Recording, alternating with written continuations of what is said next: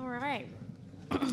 Roll into our afternoon media availability with Danica Patrick, driver of the number 7 GoDaddy.com Chevrolet in the NASCAR Nationwide Series. Danica, you've worked your way back up into the 12th in the nationwide standings, heading into Auto Club this weekend. Talk a little bit about kind of this race and kind of what your goals are. Win. No, I'm just kidding. I just came out. No, I think realistically, just this is the track that I struggled on the first time I came, and the next time I came back, it was a lot better, and hopefully that trend keeps continuing. But you know, a good top 10 would be a really good way to come away from this race at and or with. So that's my goal. I enjoy racing here, and I feel like I learned the last time I came what it feels like, what a good car feels like in practice. That translates to of course a good car in the race. So we'll be working towards that this afternoon. All right, we'll kick it off with Lee Spencer, and then Bill, and then Bob. Spencer, Fox Sports.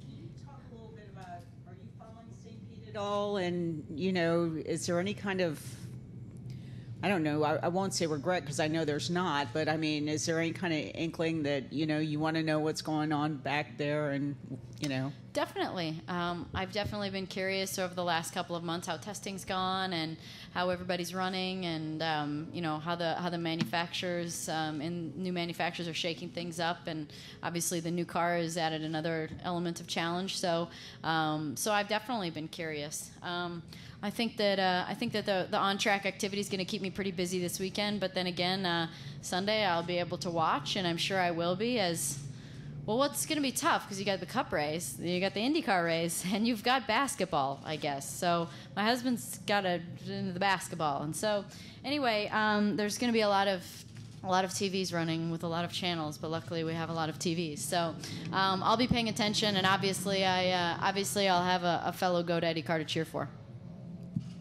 All right, we'll go to Bill. Danica, Bill Kim, NASCAR.com. Amanda brought up the 12th in the standings in the Nationwide Series. Another standing that's kind of important is the Cup Series one, specifically the owner standings and the top 35 rule that goes into effect after this week.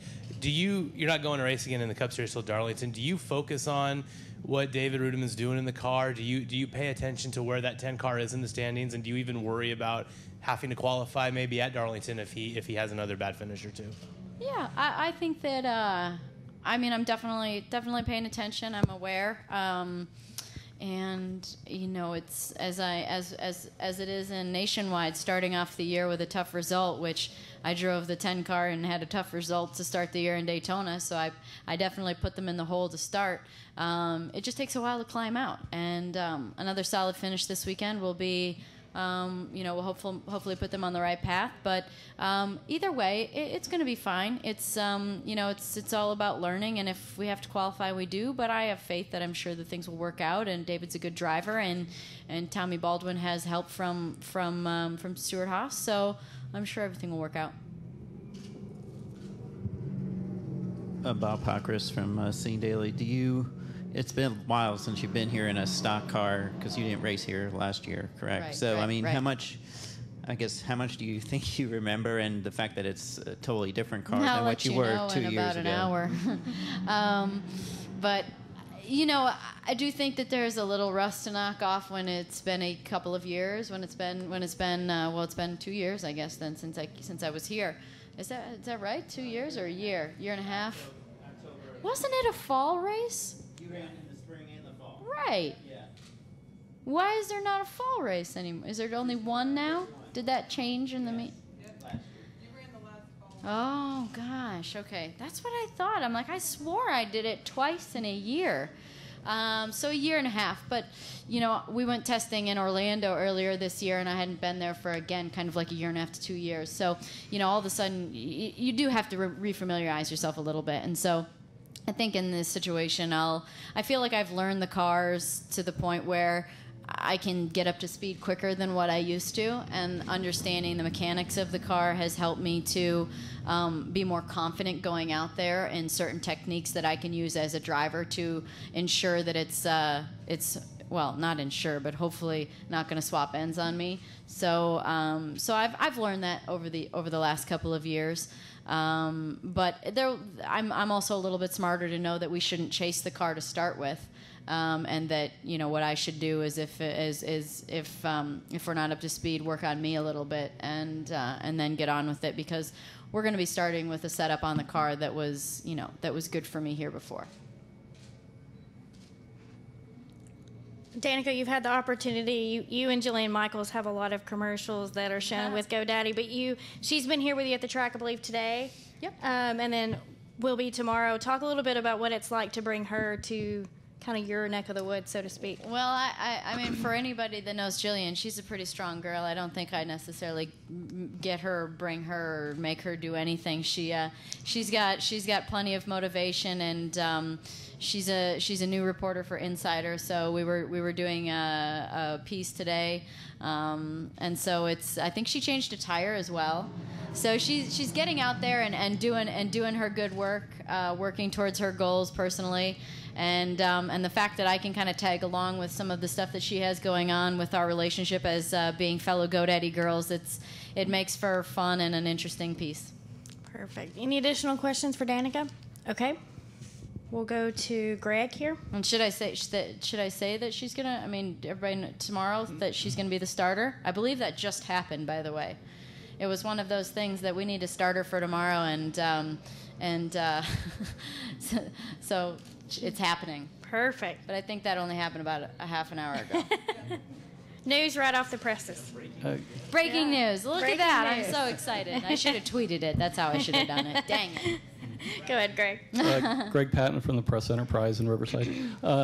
Danica, could you talk a little bit about your comfort level from the times you first got into into NASCAR, and how are you measuring your progress at this point?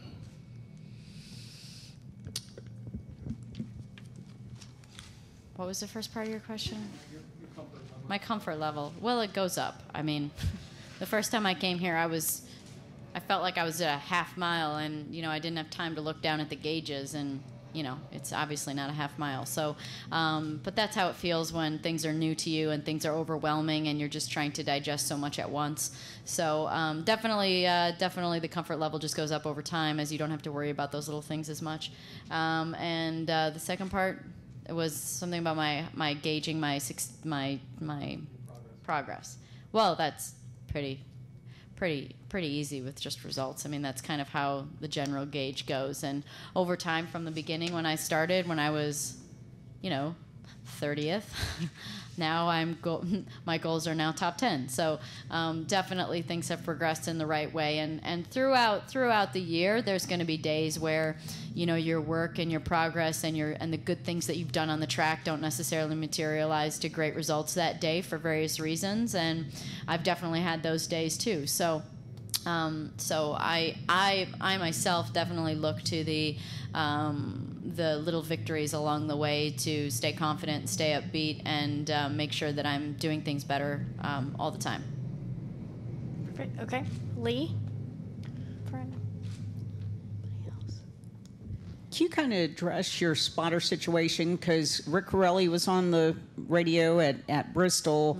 Mm-hmm. Mark's usually been doing your Cup stuff. Was just wondering, was he busy? I know TJ obviously had Dale to contend with, yeah. But how did Corelli get in the mix? I think for me, every driver has certain things that they like to hear on the radio, and certain people that they get along with and just click better with. And for me, I just felt like I wanted to explore some options, and obviously looking towards the future of trying to find a perfect fit. It's definitely not a time to compromise right now. I feel like I need to explore, and that's what I was doing, is just exploring other options of spotters to see if things clicked a little bit quicker and better and easier. And I really enjoyed the day with Rick. I thought he did a great job of communicating certain driver techniques that I could use that worked. I mean, he'd say it and I did it and it worked. And That's the kind of thing I'm looking for. I need somebody that's going to help me. Honestly, I need someone that's going to help me drive the car. I need someone that knows how the car needs to be driven and certain tricks that work and certain techniques. And that's what I'm looking for. I wish I was at a point where I could just have somebody being able to tell me what was around me, but I need something beyond that. And I think for me, having someone that has past driving experience, it really helps. The chemistry just really seemed, I mean, it took me a while to figure out who it was, but once I knew it was Pirelli, Yeah. the chemistry just really seemed great between the two of you. Everything from, I mean, there's just, and again, everyone's different. Some drivers, which is why, certain spotters, every spotter does a great job up there. Every one of them's good. They do amazing things. When I went up top at Daytona to watch and see what they get to see, oh my gosh, I can't imagine how they could be relaxed for a moment, because you got to use binoculars, and if y'all ever use binoculars, you can't even flinch a little bit or you'll lose them, and it takes forever to find them again. So, they have a huge job up there, but and some drivers like to hear next to nothing and say things like, shut up and let me drive the car. And then there are people like me who, I want as much information as you possibly have, and what I don't like, I just don't use. But I'll try anything, and that's something that I need. So I really enjoyed it. I thought that we even got a little laugh in there in the race a couple of times under yellow about certain things. So and he was very upbeat with me, and that's important too, because some days with me still are not so great. So I need somebody that's going to also be really positive and upbeat, and we all like to hear a good job every now and again. So it was nice. He definitely did a great job for me. All right, we'll go to Bob.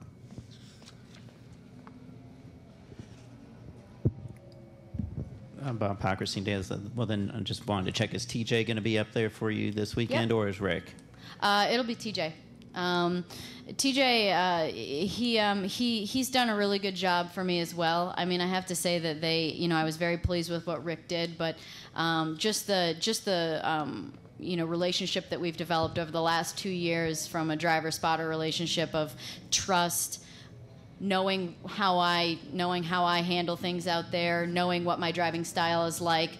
I'm going to use TJ as long as I can and take as much information as I can, because he was the one that taught me how much I needed someone to point out certain things and remind me to be patient out there, remind me to use a different line, look at what other drivers are doing, and so he's the one that showed me the things that I need to look for. And he's obviously Dale Jr.'s spotter, so as things progress over time and hopefully move forward in the future, that's not going to be an option for me. So that's why it's important now to get out there and figure out who I click best with. Any additional questions for Danica? All right. Thank you. Thank you. Fun in practice.